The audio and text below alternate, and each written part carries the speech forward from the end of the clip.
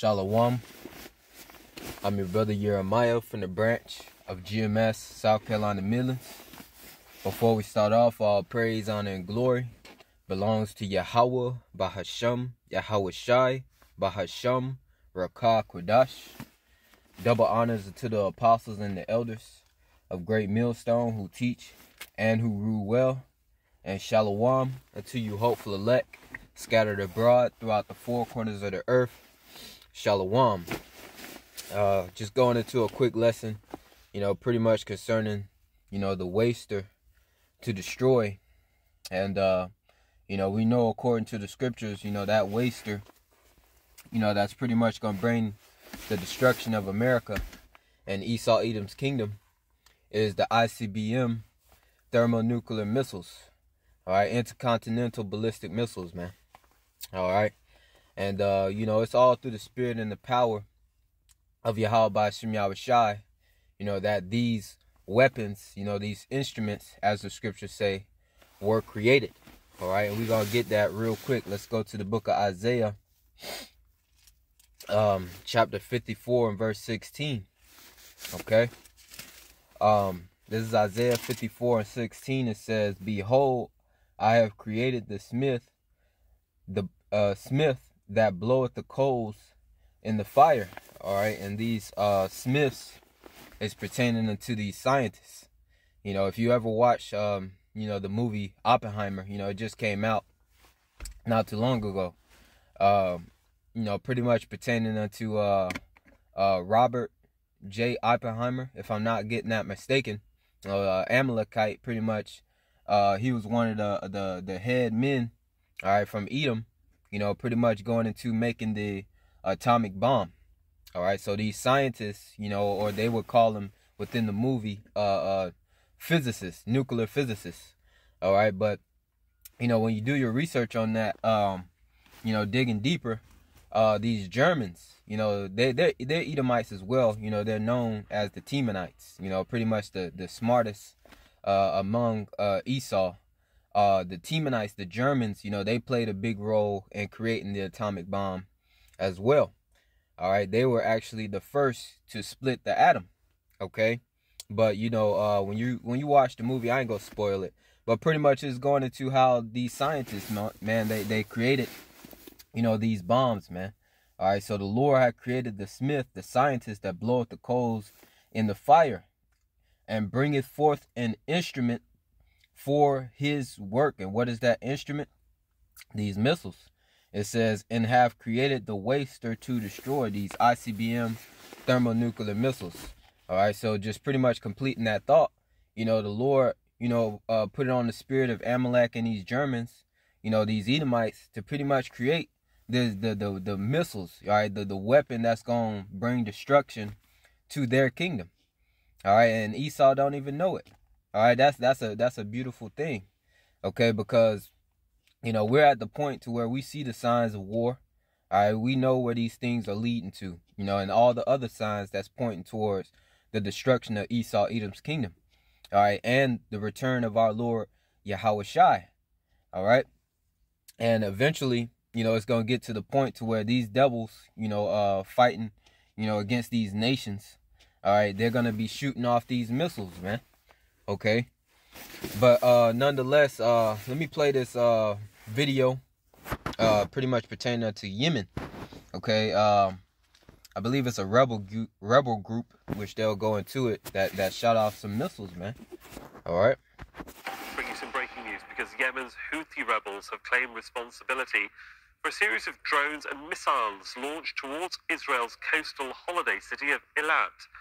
Israel reported destroying an aerial target over the Red. You see the distance, that those drones and missiles, will have to travel.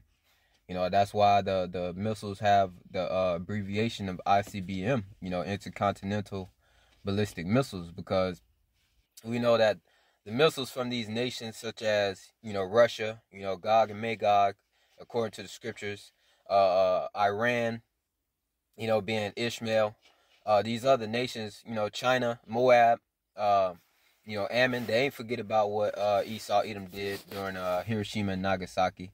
Which during that time, Esau Edom, he dropped the atomic bomb. That has now elevated into the nuclear bombs, that we have now. All right, but nonetheless, eventually, those missiles are going to have to be shot, okay, all the way over here, which, which is a great distance, like I believe over 5,000 miles, if I'm not mistaken. All right. Don't hold me to those words, but it's a great distance. And that's why they had the abbreviation of ICBMs. But you see the distance from Yemen to Israel, that these rebels of Yemen, shot those missiles and drones, man. All right. See, Israel blamed the Iranian-backed Houthis for a similar attack on Friday. Let's cross over to Alan Fisher joining us now from the occupied East Jerusalem with the very latest on this. And there will be reaction to this from the Israelis, Alan.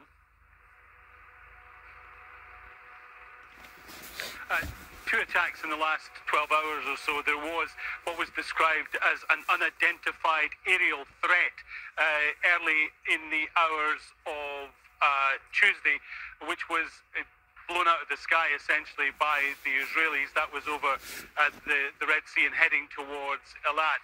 And then just a few hours later, there was a missile that was intercepted. Now, that missile, they believe, was a land-to-land missile that was fired from Yemen. They say it was Iranian-made. It was taken out of the sky by what is known as the Arrow Defense System. That's the first time it's been used in Israel since 2017 when it intercepted a Syrian missile. It is the top level. Everyone's heard of Iron Dome. So you see, the missiles getting shot, man. Those wasters, man. And these missiles that's being shot right now are not the nuclear missiles, but they're still missiles nonetheless, man. All right, the scriptures speak about how, pertaining unto this war right here, it's going to be fought with fuel and fire. And let me get that real quick if I can. Isaiah 9 and verse 5. It says, "For every battle of the warrior is with confused noise and garments rolled in blood." And that's pertaining to ancient warfare, man.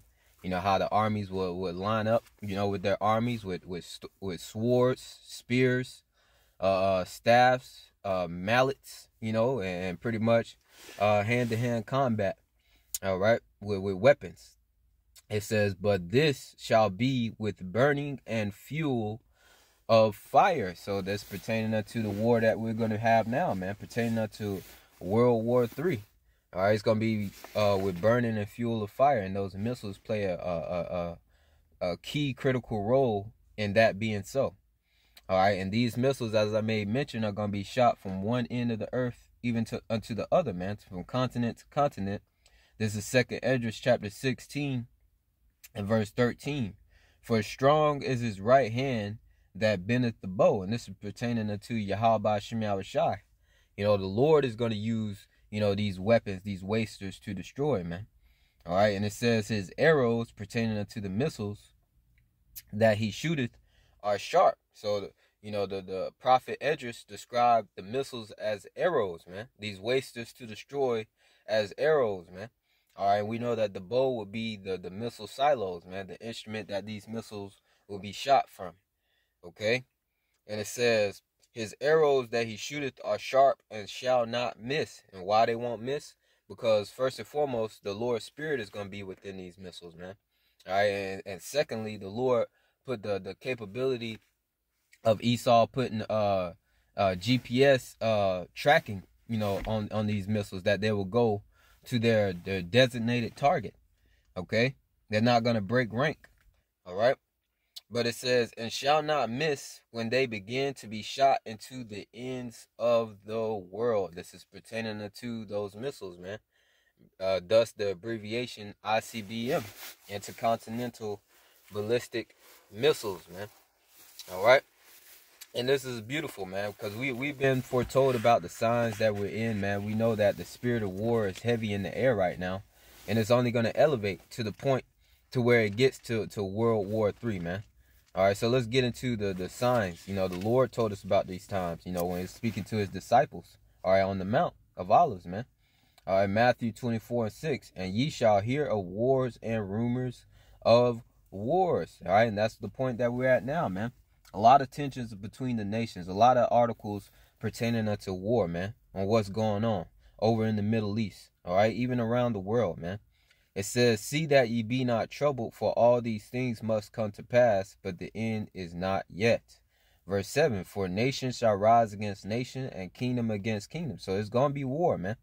All right, and there shall be famines and pestilences and earthquakes in diverse places. All these are the beginning of sorrow. So we're in the beginning of sorrows right now, man.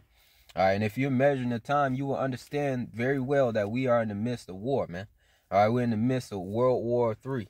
Okay, and it's going to pop off. It's going to get to the point to where the Lord gathered these nations so that he does judge them by way of fire, man. Okay, it's going to get to that point, man. All right, so let's read this. Let's go to the book of Revelation, chapter 9, and verse 12. And excuse me if I'm reading going too fast. I'm making this on my break and it's short. But Revelation 9 and 12. One woe is past pertaining unto World War I, because woe stands for destruction. And behold, two more woes. And behold, there come two more woes, more hereafter. So 2 more world wars, woes, destructions is going to come after World War I. And we know that World War II already took place, you know, when we read Revelation 11 and 14. And that reads, the second woe is past. It's the World War II, you know, woe, destruction. And behold, the third woe coming quickly. And that's the point that we're at, man. World War III, man. All right, total destruction of Esau, Edom's kingdom, man. And this is the Lord all orchestrating this. And it's going to be beautiful when the Lord brings that destruction, man. Okay, so let me end it off. Let me read this precept here in Isaiah chapter 13. You know, I'm going to have to breeze through it. But this is Isaiah chapter 13 and verse 19. It says, and Babylon, and that's pertaining unto America, man. It says, the glory of kingdoms, the beauty of the Chaldees' excellency, shall be as when the Most High Yahawah overthrew Sodom and Gomorrah. And we know Sodom and Gomorrah and the surrounding cities, you know, was taken out by fire and brimstone. Matter of fact, let me get that real quick. Let's go to the book of Genesis chapter 19 real quick. Genesis chapter 19, and I believe verse 24, if I'm not mistaken. Yep, it says, Genesis 19:24, it says, then the Lord Yahawashi rained upon Sodom and Gomorrah brimstone and fire from the Lord Yahawashi out of heaven. And how the Lord is going to do that to the spiritual Sodom, all right, you know, and Egypt, as it pertains in Revelation 11 and 8, you know, what the Lord is going to do to the spiritual Sodom. You know, he's going to use the waster to destroy those thermonuclear missiles, man. All right, so Isaiah 13:19, and Babylon, America, the glory of kingdoms and the beauty of the Chaldees' excellency shall be as when the Most High Yahawah overthrew Sodom and Gomorrah, fire and brimstone by way of those missiles, man. And it shall never be inhabited, neither shall it be dwelt in from generation to generation. Yeah, this place is going to be a desert at the end of the Lord's wrath, man. Okay? Neither shall the Arabian pitch tent there, you know, pertaining to these Ishmaelites, these merchants. You know, they come up and set up shop here in America, all right, mainly in Jake's neighborhood, and get rich. All right, but ain't going to be no people dwelling here no more, man. All right, it says, neither shall the shepherds make their fold there. Verse 21, but the wild beasts of the desert shall lie there, and their houses shall be full of doleful creatures, and owls shall dwell there, and satyrs shall dance there. So desert creatures, man. That's what's going to be living here. And the wild beasts of the islands shall cry in their desolate houses, and the dragons in their pleasant palaces.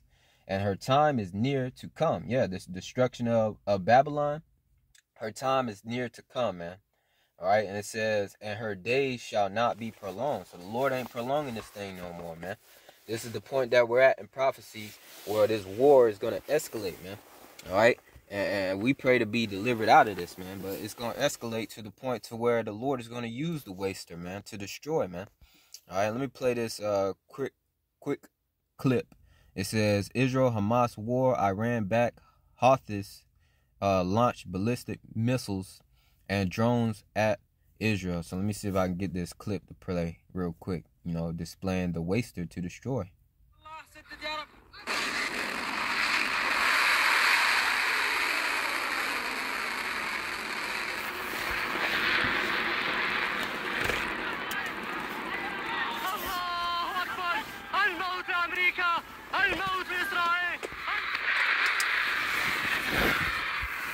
You see it, you know. So with that, Lord will, this is edifying through the spirit and the power of Yahawah, Bahasham, and with that, Shalawam.